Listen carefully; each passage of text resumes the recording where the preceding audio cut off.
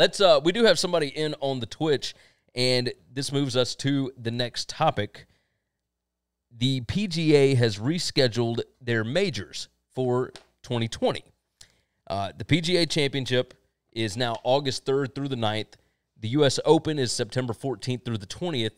The Masters is moved all the way to November, and the British Open has been canceled.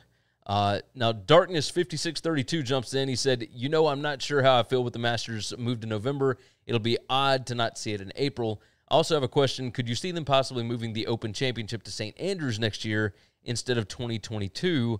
I've heard plans that it is something they're thinking of doing, and Royal St. George would be in 2022 instead. So the way that the schedule is working, it was supposed to be St. Andrews this year, St. George next year. They're going to push it to the next year. Yeah. Like they are not going to move St. George from 2021. Right. They'll just move this on. They don't have anything in 2022 scheduled yet, right? Correct. So they're not going to move. It's easy just to bump it. Yeah, rather than rescheduling two things. That's right. They're just going to reschedule one. That's right. And I think that's probably the best move. Right now, we've talked about this a million times. At the end of the day, flexibility is the number one main rule of the game. All right. If you are rigid and you are stuck in certain ways and you like things a certain way, man, then you're not going to get what you want. And you're just going to be one of those people mad on Twitter. Yeah. Okay. Right now is not a good time to not be flexible. No, flexibility is the most valuable asset you have right now. Now, the good news is, the PGA Championship being August 3rd through the 9th, we might possibly be able to get football season started on time. If the worldwide trends continue on the way that they have gone for the past 3 days, then we might be in a good spot. I would hope for that. We need to stop looking at golf and comparing the rest of the sports. Yeah, no, that's true. Because I think golf is missing out right now on an opportunity to take over sports for the next 60 days. Oh, yeah. There are 100 of the top 150 golfers in the world all live in Jupiter, Florida, or within like a 2-hour circle of Jupiter, Florida. Yeah. Okay. Why they can't do what we've talked about, which is everybody self-quarantine, everybody stay clean.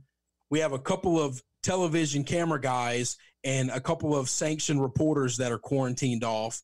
You go, and we could be televising golf events, and this is something that I think would be interesting.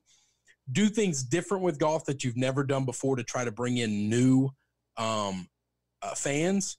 And it could be by volunteer only. If you don't want to self-isolate yourself or go to these places or whatever, then you don't have to. The best 64 golfers that we can get, okay? The best 60 golfers we can get and the best 4 amateurs we can get. Yeah. And you put together a bracket, a 64-man match play bracket, and you let them play. Man, right now they'd be destroying ratings. ESPN would actually have something to air, NBC Sports, CBS Sports, everybody. Sell the rights to everyone. Sell them to everyone. Yeah, I'm telling you, I just don't see why, because you could be on a golf course pretty easily, keep social distancing, keep away from each other, and play your damn round.